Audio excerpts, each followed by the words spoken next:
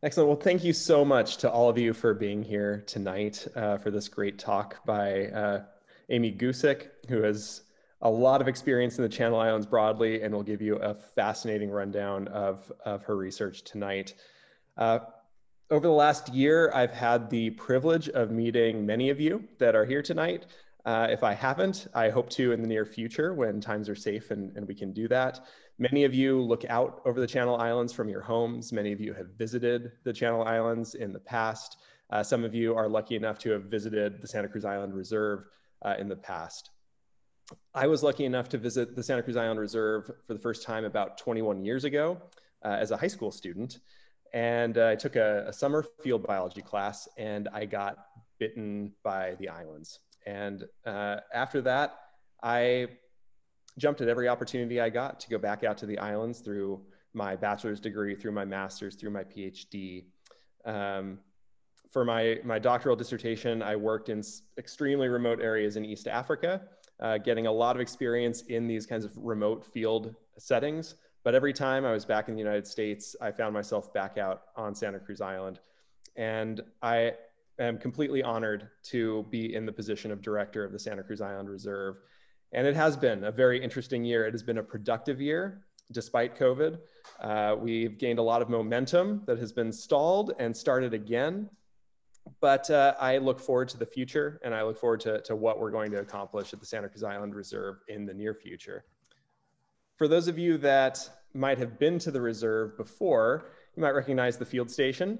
When you get to Santa Cruz Island into Prisoners Harbor, you drive about 3.5 miles, and you are in the central valley of the island at the field station here. You woke up there and you looked around, you would not know you were on an island.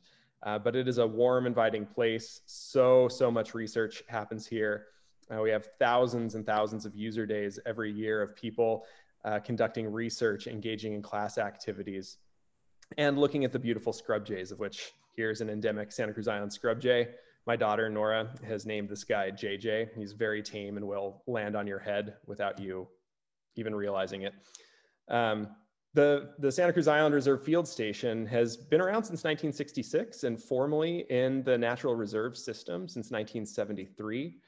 And we have a lot more to do. We've taken this time of closure for COVID. We are slowly reopening to essential research now with small groups in a safe setting. But we've taken this opportunity to give a little facelift, do some maintenance that needs to happen and that we can do without as many users there. And we are excited to welcome back everyone just as soon as we can. We've had a lot of research continue to happen despite COVID. And we look forward to welcoming back the research that has been canceled because of these closures as well. We've had, oh boy, things ranging from field biology and ecology classes from all over the United States, from colleges and universities all over the place, to art classes from UCSB, to world-class research on paleontology, archaeology, ecology, lots of entomology, botany, all kinds of different research. And we even have other students. We're going to host an Eagle Scout going out with his troop to help eradicate some invasive plants out on the Christie Beach. So we look forward to hosting all of those groups in the near future. This is a picture from the Ridge Road, the more southern ridge on Santa Cruz Island. And here you see the fog coming in, which is usually dramatic, but also a very, very unique characteristic of Santa Cruz Island. We're interested in monitoring the fog patterns to look at how different fauna, including the Santa Cruz Island spotted skunk, that adorable little guy there, and the iconic Santa Cruz Island fox, adapt to these different ecosystems, from the high and dry to the lower and moist ecosystems in these fog forests.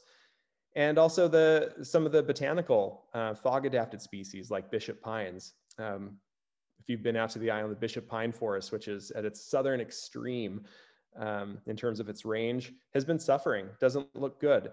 And the question is why? What kinds of conditions are changing for that? So one of the things that we've really accomplished in the last 6 months is working with our partners, including the Nature Conservancy and the National Park Service and the National Oceanic and Atmospheric Administration and the Navy, to begin work on a regional climate monitoring system. We have 8 new weather stations that will be going online and providing open access data in the near future. And this kind of regional approach to research and even remote research really bodes well for the future and for studying the unique ecosystems in the Channel Islands and applying that to conservation more broadly. I look forward to hosting many of you at the field station and to hosting many more events like this on the mainland to get everybody involved. If you would like to reach out to me, I would be more than happy to talk to you. My email address is here. You can also find me on the Santa Cruz Island Reserve website. It's a very easy one. My phone number is plastered all over there too, so feel free to reach out to me. If you have any questions for me, feel free in the Q&A at the end. Dr. Gusick and myself will both answer any questions that you have. And with that, I'm going to give you a little biography of our guest speaker tonight, Dr. Amy Gusick. Dr. Gusick is the Associate Curator for Archaeology at the Natural History Museum of Los Angeles County. Prior to this, she was an assistant professor at CSU San Bernardino and director of a graduate program in applied archaeology. She earned a bachelor's degree from Seton Hall University and her master's and PhD from the archaeology program at UC Santa Barbara. Her doctoral dissertation investigated behavioral adaptations and mobility at the onset of human occupation on Santa Cruz Island. Dr. Gusick is an environmental archaeologist with extensive experience in island and coastal archaeology. Her research interests focus on human environmental dynamics, the development of maritime societies, peopling of the Americas, and hunter-gatherer subsistence and settlement. Her current research projects look to understand how indigenous maritime societies along the Pacific Rim adapted to changing environments and landscapes. She's currently working in Southern California and in Micronesia.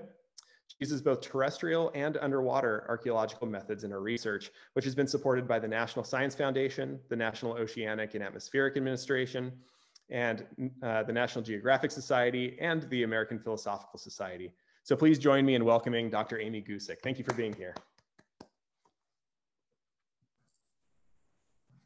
All right, well, thank you so much for that introduction, Jay. This is really, really great. I am really quite honored to be here, kind of kicking off this. Let me actually get to my, oh, there I am. Let's get past that, there we go. So I'm really honored to be here tonight, kind of kicking off this speaker series for the Santa Cruz Island Reserve. The reserve has really been absolutely instrumental for me in my research. I don't know what I would have done without it. Let's put it that way. I have, first time I went out to Santa Cruz Island, I think was in 2005. I studied with Dr. Mike Glassow at UC Santa Barbara, so Santa Barbara alum. Glassow had worked out there for many, many years, as I'm sure many of you know and know him. He introduced me to the island and I basically fell in love with it straight away. I did focus the majority, I did actually all of my dissertation research on the island and was just blown away by the UC Reserve, by the Santa Cruz Island Reserve and the staff. Lyndall and Brian and now Jay have just been so kind and just giving of their time and support. And it's really just been a wonderful, absolutely wonderful place to work. When I'm not on the island, I miss it. When I get stressed on the mainland, I think about how badly I'd like to go back out to Santa Cruz to de-stress. It really is my happy place. So I am very fortunate, I feel, to be able to still work on the islands. I do actually work on all 8 of the Channel Islands, but Santa Cruz definitely holds a special place in my heart.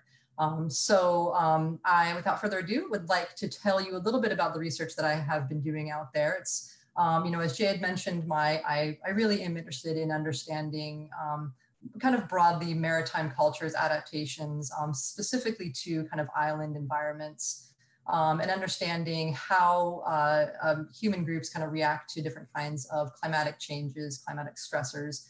And a lot of my work does focus in the early Holocene terminal Pleistocene, because this is a big time of environmental stress in a number of areas around the world, particularly here, which I'll get into. So that is kind of the basis for my research, and it does take me certainly all over Southern California, and I do also work in Micronesia a little bit at a later time period, but still looking at impacts from things like sea level rise to understand initial occupations. So, trying to find there it is. Okay, so just to make sure that everybody knows where we're talking about, I'm assuming since everybody is on here, you probably already know where Santa Cruz Island is and are familiar with the Channel Islands in general, but I guess I just shouldn't assume anything. So the Channel Islands are a series of 8 islands in an archipelago, the Channel Islands archipelago. And you can see the northern islands there, San Miguel, Santa Rosa, Santa Cruz, and Anacapa, and then the southern islands, Santa Barbara, Catalina, San Clemente, and San Nicolas. So as Jay was talking about, and as many of you know, the islands themselves are really, really wonderful places for so many different kinds of research, and particularly for a lot of biological research. I mean, certainly archaeological research, you know, geology, marine biology. I mean, really any kind of science you can dream of, you can pretty much do on these islands, particularly on Santa Cruz. And all of this kind of biodiversity that you have on the islands, these great fisheries, these shellfish beds, the massive amount of sea mammals, of pinnipeds you have around these islands, all sorts of birds, seabirds, all sorts of aquatic plants, the giant kelp forest you have around the islands that just harbor a great diversity of different kinds of marine life, as well as seagrass, which was used very, very early in time for different kinds of, by humans very early in time for different kinds of, making different kinds of lines and things like that. To the terrestrial plants on the island, which were extremely important, are important to the ecology of the island certainly today, also important to helping kind of sustain those populations that we did have on the island in pre-contact times, as well as the fascinating geology on the islands and the amount of toolstone that was available for human populations. So all of these things really kind of come together to make these islands, particularly the northern islands, really kind of a hot spot for habitation. And that has been borne out in what we know about the archaeology on the island. So these islands are a wonderful place to study maritime adaptations, maritime resources, you know, use of maritime resources and development of technologies for kind of maritime hunting for hunter-gatherer groups, because there has been a continuity of habitation on these islands from at least the terminal Pleistocene, at least 13,000 years, all the way through to historic times when, you know, some of the last individuals that were on the islands were pulled off and forced into the missions. So you have this just absolutely fantastic stretch of culture history on these islands, and thousands of archaeological sites. So this image here is actually one of the sites that I worked on for my dissertation. This is on Santa Cruz Island, and this is called Punta Arena. And you have kind of Gull Island there in the background, which is on the southern part of the island. And just to kind of show you the massive scale of some of these sites on the island, that entire, you see the people there that are kind of down there in the lower kind of central right part of the picture there. That's for scale. That's me and some of my colleagues that are out there excavating. This is for some of my dissertation research. And that entire area that's on top of there is all a big shell midden. So this is just an absolutely massive site that really kind of spans the Holocene in terms of its occupational period. And then you have some kind of images there of a shellfish hook, as well as a close-up of some of this kind of the density of some of the midden sites out there. So the amount of material in these sites is just absolutely massive. And so, you have large sites like this, but then you also have much smaller sites that are just, shell lenses, small lithic scatter sites. So really runs a gamut of the types of sites you have out there, but really, really a fantastic place to work because of this, the amount of sites that you have out there.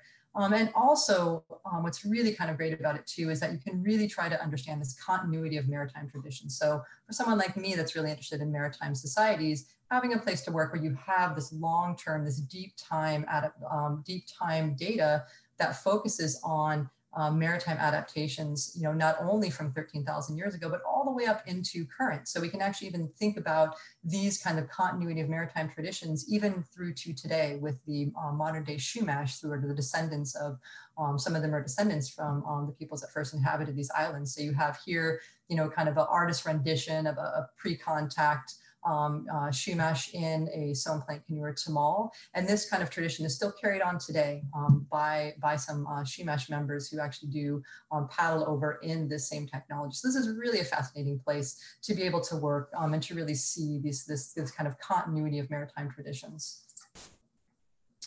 And so, I mentioned this really long kind of occupational sequence, which, as far as we know at this point, started out at about 13,200 years ago. Now, I think there's a lot of us that think that it probably started out before this, but as of right now, the earliest date that we have on the islands, on the northern islands, actually comes from Santa Rosa Island. And it's Arlington Springs man. So it was a femurs that were identified. As you can see where the red line kind of goes over all the way down. I think it's about 13 meters down below all that sediment there that were discovered. And they've been dated in a context that dates to about 13,200 years old. So you have this continuous occupation from that terminal Pleistocene all the way through to the historic period, which makes this a really great place to work. And it also firmly kind of cements the islands into a context where you can think about how did they play into understanding the first peoples that migrated into the New World. And so this is one of the topics that I'm actually particularly interested in my research, is thinking about, not only how people adapt to kind of climatic changes, sea level rise, these types of things that have a big impact on how people kind of migrate around the world, but also, how this impacted people coming into the Americas, what's now North and South America. So understanding kind of the timing of this, the routes that were taken, and really just the manner of this migration into the New World. And so just to kind of give a little bit of a brief introduction to this, just in case people aren't familiar with this, is there's a number of different migration theories that have been proposed for how people migrated into the New World roughly 13,000 years ago, 14,000 years ago. One of the first theories was the land bridge hypothesis, also known as the Clovis first theory. And so what's really fascinating about this time period is these migrations into the New World have occurred after the last ice age. So around 20,000 years ago, you have these ice sheets that are covering the northern part of North America, and they begin to melt at about 20,000 years ago. That water that is caught up in those ice sheets now starts to flow into the ocean. So you start to get sea levels starting to rise at this point. As these ice sheets start to melt, they actually open up. There's two sheets that go across the northern part of North America, and they actually kind of open up in the center, right where you see that orange line for the land bridge hypothesis. And they open up what's called an ice-free corridor, essentially, that would allow people to walk through that down into the kind of northern part of North America. And also the area that is kind of off of Alaska, the Beringia area, was above sea level at this time because all that water was caught up in those ice sheets. So would allow people to kind of walk across this land bridge and then down through this ice-free corridor. So this was the kind of prevailing theory for quite some time. And it made sense because a lot of the initial sites that were identified in the Americas really kind of conform to what you may think about when you think about these people coming down, through these ice sheets, possibly following a migration, these kinds of megafauna. You have large fluted points. You have areas where you have kill sites with, bison, extinct species of bison. You have, mammoth and mastodon sites as well. So this really kind of put forth this theory of this big kind of man the hunter theory that, really kind of made sense with the prevailing thought at the time. But, as research started to advance and as people started to think and about kind of different manners of kind of migration around the world and started to find more evidence around the world that pointed to use of aquatic resources, people started to really think a little bit more about, well, how early did we use aquatic resources? Are they important in our kind of early development as humans in general and in our migrations? And we know that they are. And so, marine resources, we have evidence of marine resources dating older than 100,000 years ago that have been discovered in South Africa, Mediterranean coast of Europe, kind of sustained use of aquatic resources. And then one of the big things that we know about is that Australia was inhabited roughly, actually now it's about 60,000 years ago. I feel like almost every day there's a new discovery down around Australia. That's kind of pushing the initial occupational sequence up further back in time. And to get to Australia, you had to have a boat. So we know that people had a way to, do an ocean crossing as early as 60,000 years ago. So we know that, that the knowledge of the sea and knowledge of seafaring, knowledge of some sort of kind of nautical movement was something that we had, even 50,000, 60,000 years ago. As you start to move closer over into North and South America, you also start to get evidence of this, sites that are, around the same time period that we're thinking about this initial migration into the New World.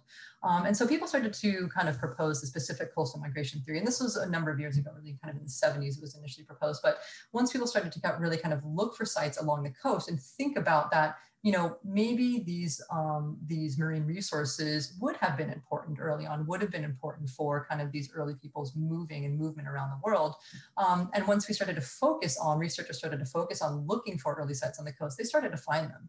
And so you have a number of sites that are located along the coast that show likely evidence of boat use, though we don't have boats that date this early in time, boats that date to 13, 14,000 years ago, but there's indirect evidence from being able to access offshore islands that were not connected to mainlands. You have evidence of marine resource use. You have different kinds of technology. So you don't have those large fluted points that are associated with this kind of inland migration. And one of the big kickers to the Pacific coastal migration hypothesis, or the model, was the discovery of Monteverde in Chile, all the way down at the tip of Chile there, you can see in the kind of bottom part of that picture, dating to about 14,000 years. So the idea was, well, if we have the sites that are 13,200 years old, up in the northern part of North America, how in the world did people get all the way down to the tip of Chile within that same amount of time? When the ice-free corridor may or may not have been open. So that really started to open up thinking about these different kinds of paths and the Pacific coastal migration model. So you now have, as you can see on there, the Northern Channel Islands really fit kind of firmly within this model, and being one of the important places that we can start to think about and look for evidence of these even earlier occupations that are happening, that are consistent with the Pacific coastal migration model. So the Northern Channel Islands now really have thousands and thousands of archaeological sites. So aside from being great places to look for these kinds of early habitation, they have thousands and thousands of archaeological sites dating back to 13,000 years old, dating back to right around that same time period that we start to see these, or right around the same time period, we start to see these sites that are kind of popping up within North America. You have this record of human environment interaction and ecological change through time. This is really trans-Holocene record, which makes it a wonderful place to work. It also has one of the most dense groupings of early Holocene sites in the entire New World. So you have over 100 paleocoastal sites that are located on these islands. And paleocoastal sites are defined as sites that date between about 8,000 to about 13,000 years old. So right within that time frame. So all of those red dots that you see on the islands here are sites. So you can see there's a lot of them on San Miguel, a good amount on Santa Rosa, a little bit less so on Santa Cruz. Part of that is because the islands have been, particularly San Miguel and Santa Rosa, particularly San Miguel has been, was a really big focus for trying to look for some of these early sites. There's also a lot of erosion on the island that could probably influence archaeological visibility to find some of these early sites. But once there's been a number of researchers who have started to work on Santa Cruz and have started to really kind of use their finely tuned eye, particularly a colleague of mine, John Erlandson, has really done a lot of research now on Santa Cruz and really kind of using his very, very finely tuned eye to really try to identify where a lot of these paleocoastal sites are located. So we have a lot more sites now on Santa Cruz. So this is really starting to become a bigger part of the picture in terms of trying to find more and more of these sites. So, while we have over 100 paleocoastal sites that are dating to this kind of 13,000 to 8,000 years old, we actually have 31 sites that date to 11,000 to 13,000 years old. That's a lot of sites that date to that particular time period. 11 of these sites have actually been radiocarbon dated. So they've been able to carbon date shells that are in situ. And 20 of them are actually dated with diagnostic technology. So the kind of technology that we have in these sites are not these Clovis points, are not these fluted points that are associated with the Clovis culture, with that kind of inland Paleo-Indian culture. But we have our early sites that are characterized by stem points and crescents. There's been a lot of talk about this, a lot of kind of research into looking at this continuity, particularly of stem points and understanding the distribution of stem points and the association with Western Pluvial Lakes tradition. But stem points are certainly a marker for these early sites, as are crescents. Crescents in particular, which in that the image of that technology there are the ones in the center. Those are found in sites that typically date at least 11,000 years or older. We actually have not found them in sites that date earlier than that, or date younger than that on the island. So these have been kind of markers for this early habitation, even if we don't have the C14 dates to back it up. But that is one big piece of the picture. So, you know, when you think about this and you think about this, you know, really early habitation and over 100 paleocoastal sites, and you look at this and you think, well, this is a really great place to kind of think about these early habitation, to think about, you know, how early do we see people coming into the New World? And then how are they reacting to this massive amount of climate change and sea level rise that's occurring at this point in time? And, you know, I can tell you that while we have these over 100 paleocoastal sites, this is really only half the picture. Actually, this is really like 25% of the picture. And one of the reasons why is because those 4 land masses that make up the Northern Channel Islands at the time period of initial habitation were not 4 land masses. They were one large land mass called Santa Rosa. So this is an image of what this area looked like, what the Channel Islands, the Northern Channel Islands looked like about 15,000 years ago. So you can see there the images of the current landmass that I have pointed out with those black arrows. And then all those kinds of light brown areas and green areas is actually the extent of landmass at 15,000 years ago. So again, this is when sea levels were 300 feet lower than they are today. This was before you started to get a really, really quick and massive amount of inundation. So this is the amount, this is what the islands look like. So when you think about trying to find these early sites, and you have to think about, well, where would some of these sites be located? We find certainly a lot of them along the coast today, but we certainly think that there's going to be a lot more of them on a lot of these areas that are inundated, have now been inundated through this process of sea level rise after these glaciers have melted after the last glacial maximum. So this is about 10,500 years ago. You can see the kind of, you know, massive amount of reduction. This is about 9,500 years ago. This is when you have Anacapas fully split off and you have kind of Santa Cruz and Santa Rosa are almost split. We likely have really kinds of interesting habitats in there, probably some bays, likely estuaries, probably all sorts of real great habitats for hunting different kinds of animals. And then at about 8,500 years ago, they look roughly like they do today. Those green areas would still have been above sea level that are submerged today. But, you know, the story here is that more than 200 square kilometers of landmass have been submerged by rising seas around the Northern Channel Islands. It's actually 76% of the landmass has been submerged. That's crazy. That's a lot of landmass that's been submerged. So when we look and when we think about what we know on the terrestrial portion of the islands today, like I said, it really only tells 25% of the story. And so when we think about this and you look about, for instance, this image here shows you all of the red dots are where the paleocoastal sites are located on the islands. And then when you look at those other shorelines, the 9,000 BP shoreline is in yellow, the brown is the 10,000 BP shoreline. So when you think about that, and you look at where those sites are located, and you can just imagine what might be on those submerged areas of the islands. Particularly one area we're really interested in is in between Santa Rosa and Santa Cruz, because we've been finding so many more sites on Santa Cruz off of that kind of western side of Santa Cruz Island. So understanding this landscape and understanding how this landscape has evolved through time is particularly important, because we really don't know much about it.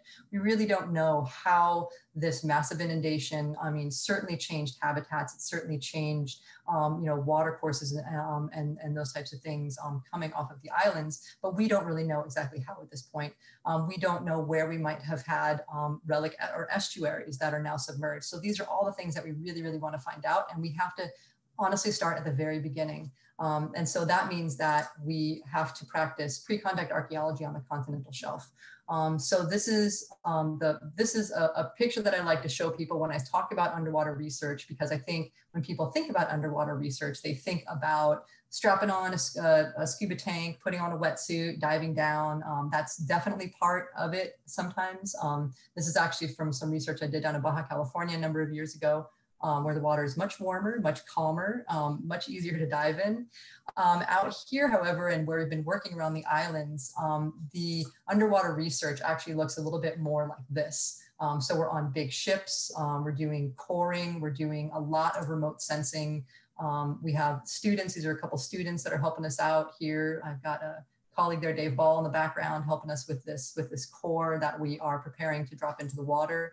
A lot of times this is what it looks like. I showed people this picture and say, this is really what underwater archaeology looks like. It's 4 o'clock in the morning and you're staring at a screen of images of things that the equipment that you're towing off the back of the boat is imaging the seafloor, and you're looking at pictures of it, trying to kind of find interesting or unique features within this. So this is typically what it looks like. These are the data that we get. Now, I know that if I put this up here and you didn't know that I was an archaeologist, you'd be like, are you doing geology? Like, what is this? So these are the data that we actually work with. The top picture there, that yellow picture, kind of the yellow line at the top, is images from what's called a side scan sonar. So a side scan sonar images the top of the seafloor. That image that's right below it there, that one that has all the kind of markers on it, that's actually the same section of seafloor, but that is imaged with what's called a sub-bottom profiler. And this is just a fascinating piece of equipment. What it does is shows us what's beneath the seafloor. And this is really integral for us for understanding all different kinds of things and all different changes within that environment. Because when you look at the seafloor, you're looking at marine sediment. You're looking at the sediment that's been laid down as sea level rises kind of come up, as you're getting inundations of rivers in these different areas. We really want to get below that marine sediment. We want to know what that terrestrial sediment looks like. We want to understand where paleo channels are. We want to understand where estuaries are. So to understand that, we need to get below that marine sediment.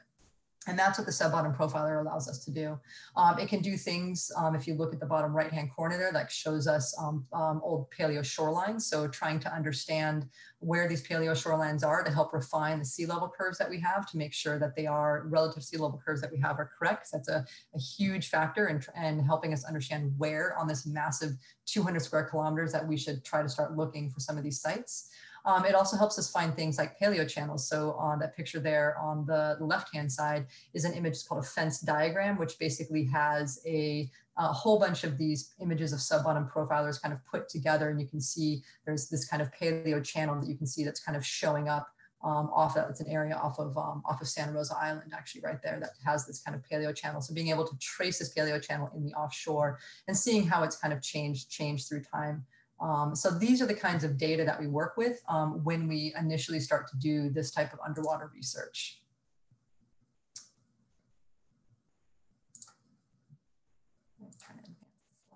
There we go. So one of the projects that I've been a part of for the past about 5 years is an archaeological and biological assessment of submerged landforms. And this is a massive project with a lot of people in it. I am just here telling you about it. It's a big project, lots and lots of colleagues in it, lots of people from archaeological colleagues, Todd Breggy, John Erlandson, lots of people, Dave Ball, and we have our marine geology colleagues, marine biology colleagues, people that do GIS for us, the Native American community, lots and lots of people are involved in this. So this is definitely not a one-person show. I just get to be here telling you about it tonight.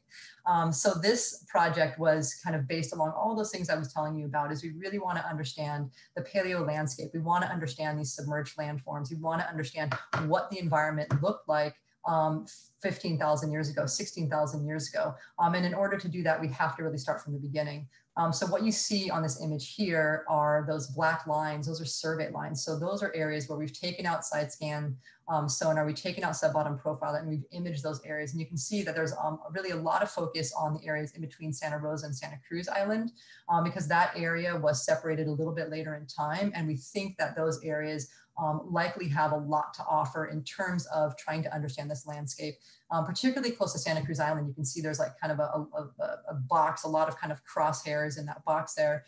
That area there is something that my colleague John Erlandson has dubbed Crescent Bay, likely because they've been able to find a number of crescents, this technology along Santa Cruz Island there. And this may have been a really extensive kind of bay or estuary area, kind of maybe wetland area that likely may have been really great for marine resources. And then of course you have an area that's on the northern part of Santa Rosa. So we're particularly interested in that area as well. Well, one of the reasons, certainly because that's where Arlington Springs is and some of the early sites on the northern islands. But there's also a lot of interesting targets that are in those areas. Lots of different kinds of paleo channels that are kind of coming together, valleys that we're trying to kind of understand the formation of. So these are some of the big areas. So we started out with a very, very broad scale survey in trying to understand really broadly what this looks like. And then we had to actually narrow it down to 4 1 kilometer squared areas. So those are those yellow boxes that you see on there. So we took a really, really broad scale looking for where do we find large paleo channels? Where are we finding big kind of features? Can we see paleo shorelines in this?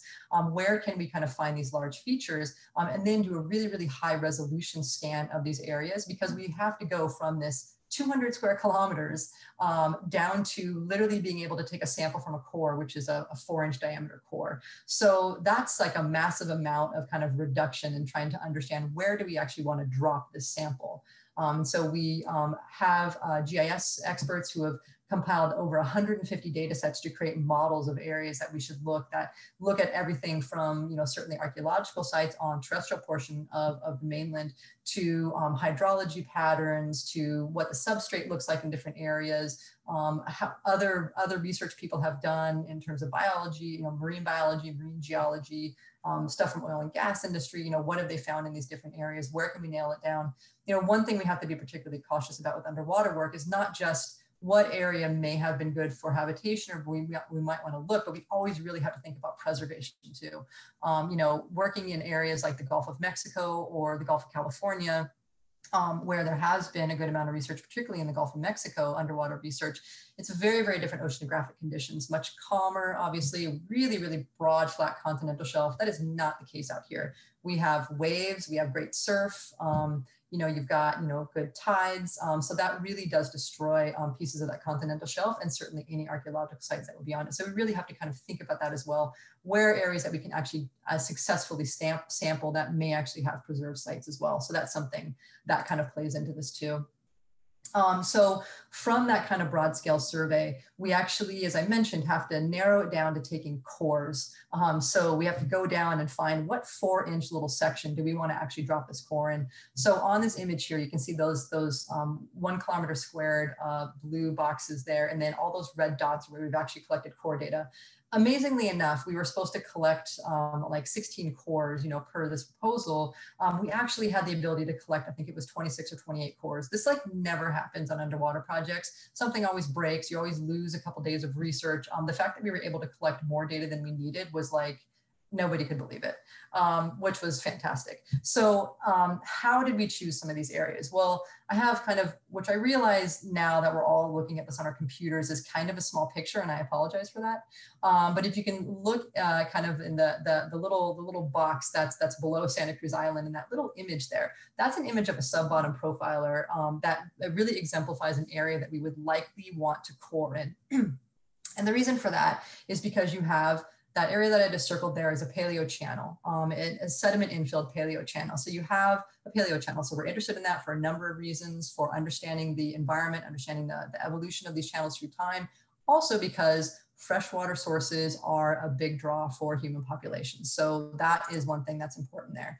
You have that other little red circle that just showed up there. Hopefully you can see that. An area where you have changes in sediment. So one thing that the sub-bottom profiler can show is actually changes in sediment below this marine sediment. And what we'd really be interested in looking for are changes that would exemplify like an estuary sediment, maybe some kind of different lacustrine sediments, some sort of different kind of sediment that we'd be interested in understanding that the kind of habitat that's in that area. So variations in sediment is something that we're interested in. And then you have these things that are called high amplitude reflectors. What high amplitude reflectors are means that we don't know what they are. It means that this is what's reflecting off of something that's different than the context that it's surrounding. So this could be rock, it could be shell, it could be gas, it could be all sorts of different things. It could be, something that's just harder or more porous or less porous than an area around it. But when we look at the context surrounding this, maybe this is maybe this is a river channel, maybe there's an area that has an estuary that's nearby, maybe that's a shell midden, right? So being able to understand what these markers are is something that's an important part of this project as well. So this is an area where we would probably drop about 3 cores into each one of those different markers that I mentioned. And so what does this look like in terms of these cores? So again, going from this really broad scale down to, you know, literally just taking out some of the sediment. So you have here an image again of so there is the circle that I just put up there. That is this area right off of Santa Cruz, this area that we're particularly interested in. It's in this one box, one of those boxes. So in that box, this is the core that we're looking at. It's core 6D. So it goes from the box there down to that specific core in 6D. That is actually what we cored. So in that area, what we're looking at is a change in sediment. So we're like, what is that change in sediment? What could that possibly mean? And so from that core, this is what the actual core looks like. You have an X-ray of the core there, and then you actually have that core split open and photographed on the left-hand side there. And so we have our marine geology colleagues go through and really do an analysis on the cores and trying to understand. We have this is actually a really great core because there's a lot of different things going on. We have definitely marine sediment that you can see in the top part of it, but then we actually get into terrestrial sediment. So that's really exciting for us because what we can do is we can look at that and we can decide, we can look at the properties of it. We can try to figure out what kind of terrestrial environment it is. Ideally try to actually get radiocarbon dates out of it. We're also going to be doing eDNA analysis as well as pollen analysis on anything that we can from all these different cores. So we can really get an understanding of what the paleo landscape looks like again, and also what that paleo environment looks like, because that's really the base of what we need to know before we can start to really understand where sites may be located in this submerged environment. We need to actually understand that submerged environment first. So that's really what this project has been focused on. And it's, you know, coming towards the end. I really can't give you too much more information on a lot of the results from this. We're kind of just finishing it up right now.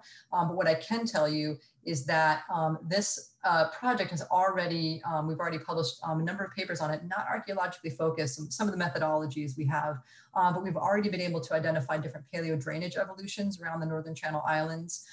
We've been able to clarify the Lake Quaternary uplift rates of marine terraces around the Northern Channel Islands, which is important for understanding where these landscapes sit in terms of sea level rise. And one thing I'll talk about in a second too, is we've been able to test and kind of develop new technologies for identification, hopefully of submerged shell middens. And that's a project we're kind of embarking on now. And also identifying those paleo shorelines, again, important for really helping to refine what we know about the offshore area and refining those sea level curves. So out of this research has sparked a whole other group of projects that we're kind of embarking on. Me and my archaeology colleagues have successfully convinced a number of people down at Scripps and UCSD that who are geologists and marine geophysicists, that they should try to help us develop technologies that are conducive to helping us do our underwater archaeological research. We've been very fortunate that they've listened to us and that they have been really happy to actually try to adapt a lot of technologies that are used for oil and gas industries and for also for different kinds of marine geology, to try to adapt them to actually find specific things for archaeology and to actually really be involved in these projects with us. We're really fortunate that I think we're just really convincing maybe when we talk to them about this.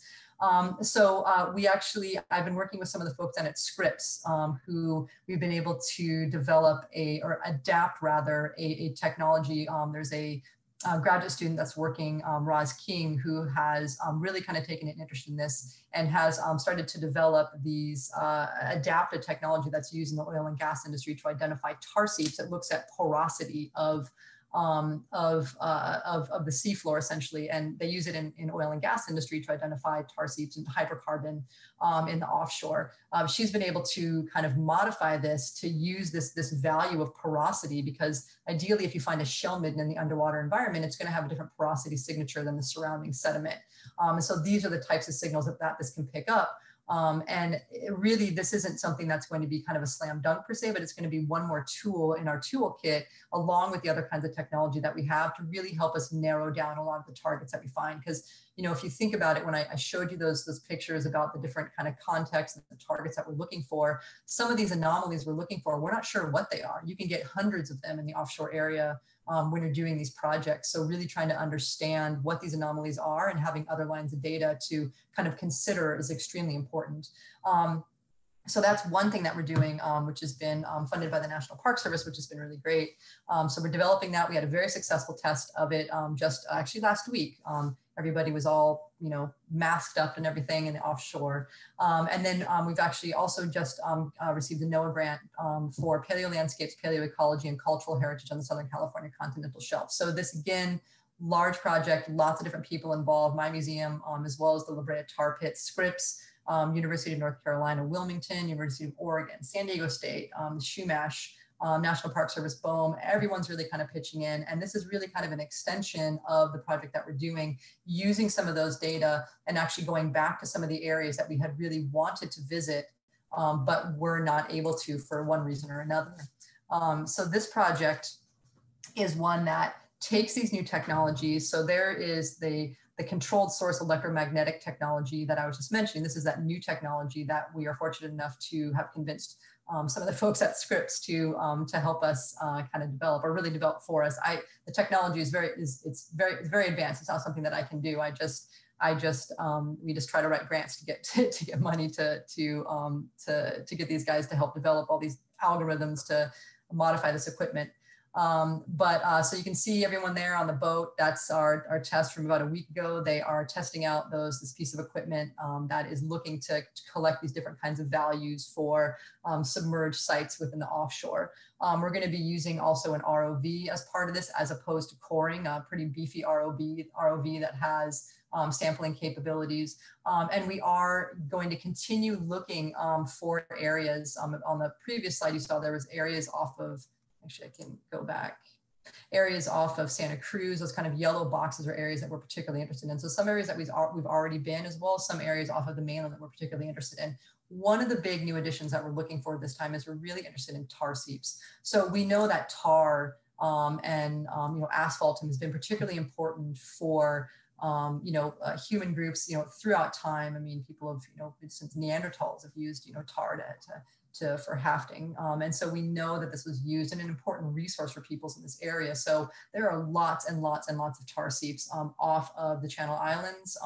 There are no tar seeps that we know of on the Channel Islands, but we do know that there are some offshore the Channel Islands. And we know there are a lot of submerged tar seeps in the area. If anyone's been on any of the beaches in these areas in Santa Barbara, Coal Oil Point, you get tar on your feet. And these are really great areas. Tar seeps, tar pits, breas are really great areas to look at paleoecology. So we brought on my colleagues from the tar pits who are going to be on this project with us. In the offshore, we're looking specifically for some of those same things as before, those paleo channels, paleo estuaries, those kinds of things, but also tar seeps are going to be a big focus for us.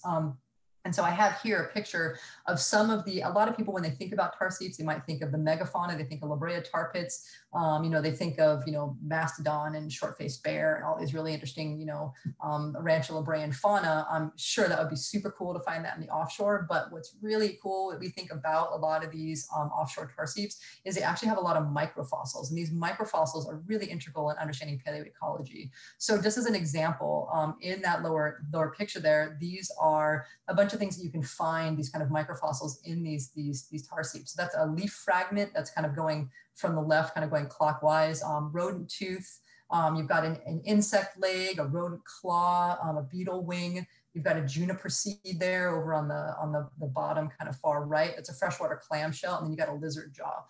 So these are all these kinds of microfossils are really the things that we're interested in understanding and kind of capturing out of these kind of tar seeps from the offshore area that can really help us really understand that paleoecology a lot more than we do. We have at the La Brea Tar Pits, which is part of the museum that I work at as well. We've just brought on a paleobotanist who is going to look at any kinds of plant remains that are in this. So we're really, really excited about this project moving forward. It just started. It's going to be going on for like the next 3 years. So this is kind of a new chapter in that project and a continuation of this underwater research and of really trying to understand the paleoecology and the paleo landscape of the Northern Channel Islands.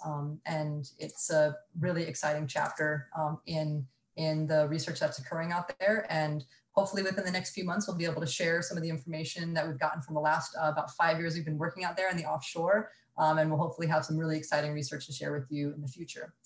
So I just have some thanks up here. As I mentioned, this research is something that is a lot of people contribute to this research. It's a really, really big collaborative effort, which is absolutely wonderful. It's, I've learned so much over the past 5 years in working with my colleagues, both from an archaeological standpoint, but also, all sorts of cool things in terms of marine geology and marine biology and things that just, I think, make the science a lot better. So I just want to really thank everyone that's been working with me and supporting these projects over the past 5 years.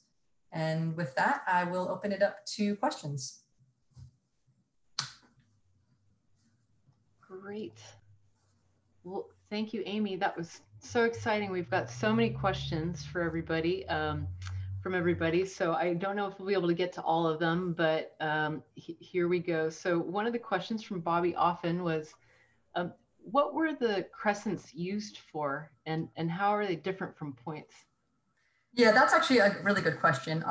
So there is a little bit of back and forth about this, but I think probably one of the more prevailing theories is that they were used as kind of a transverse point. So kind of if the crescents were like this, kind of hafted essentially like that. And we think that they probably were used for hunting different kinds of waterfowl, maybe as a way to kind of stun them or knock them out of the air. And the reason that's kind of a prevailing theory is because you find them a lot of times, you find them on the mainland near kind of Pleistocene lakes and these kinds of lake environments. And also on the islands near to an area where we think that there likely was some sort of estuary. We've actually found a number of them as well. In association with bird bones. Not always, but there have been areas where we have found that. So that is kind of one of the prevailing theories, is that they were likely used as kind of a transverse point and probably more for kind of knocking a bird out of the air. Very interesting, thank you. So here's another question from Glenn Duvall, and this is about the sediment cores. So he's asking, so is the depth of sediment hundreds of meters worth of silt? Oh, that's a good question. So yeah, so I forgot to mention that. So the cores themselves, they only go down. So we use what's called a vibracore. And basically what it does is a vibracore, it has the tube that you saw on those, and then there's a machine at the top that literally physically vibrates very, very hard. Once it gets onto the seafloor, it kind of keeps it straight up and then it vibrates it down. Depending upon the sediment out around the Channel Islands, it's very sandy. So depending upon the sediment, how far down it can go can really vary. The furthest that we've been able to get down, so this is through about 80, anywhere from 80 to 100 meters down. So the depth to the seafloor. But then the actual depth beneath the seafloor, we've only been able to get down around the Channel Islands to about 2.75 meters. So we actually look, and that's part of the idea that I mentioned in terms of preservation in areas we can actually sample. So the areas that we look to sample in those sub-bottom images, we actually look for areas that only have anywhere from about ideally a meter or even less of marine sediment, so we can actually get into that terrestrial sediment. So that core that you saw in there, I believe that core was about 2 meters. So you saw about half of it was marine sediment, and then the other half was terrestrial sediment. Okay. All right, so I'm going to ask the last question now. And so this is from Aaron Kreisberg, and the question is, in regards to the folks on the islands 13,000 plus years ago, would they be called Chumash or pre-Chumash or something else? That's a good question, actually. And I think that there is some thought. So the Chumash have a very ancient longevity in this area. And certainly if you understand, and if you think about kind of tribal narratives, so Chumash have been here since time immemorial, and there is certainly some scientific evidence to back that up. There is some evidence that some of the original peoples that were on the islands are actually the ancestors of some of living Chumash today. So whether or not, I think that the term Chumash certainly does conjure up this kind of a particular kind of culture, kind of a culture that you may think of. But there is certainly some evidence that it may be descendant from the same peoples that initially occupied the island. And certainly in thinking about kind of tribal narratives, that would certainly be the case, yes. Wonderful. Wow, there's so much to learn. There's so much to know. Well, I wanted to say thank you very much, Dr. Amy Gusick, for this seriously thrilling presentation tonight. I really enjoyed it, and it seems like everybody else out there did too. And I want to thank you all, everybody, for attending tonight. This has been just a wonderful night. It's our first night with our 7-part seminar series.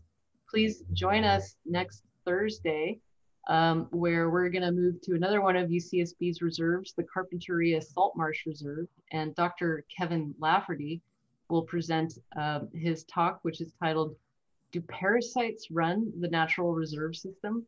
And his research is all about parasites and all kinds of other things too. So we hope to see you again next week for more interesting research that happens at our reserves. And again, thank you, Dr. Gusick. Thank you, Jay. And thanks everybody for joining. I really appreciate it, and have a wonderful evening. Yeah, and I wanted to throw out there too, sorry, I know that we probably didn't get to lots and lots of questions that we have up there. So anyone, honestly, feel free to shoot me an email. I'm just agusick@nhm.org. You can also just go on to anthropology at Natural History Museum, Los Angeles, and you can find my email address there. So please feel free to shoot me emails if you have questions. I'm always happy to talk about this. Wonderful. Thank you. Thanks. Good night, everybody. Night. Thank you.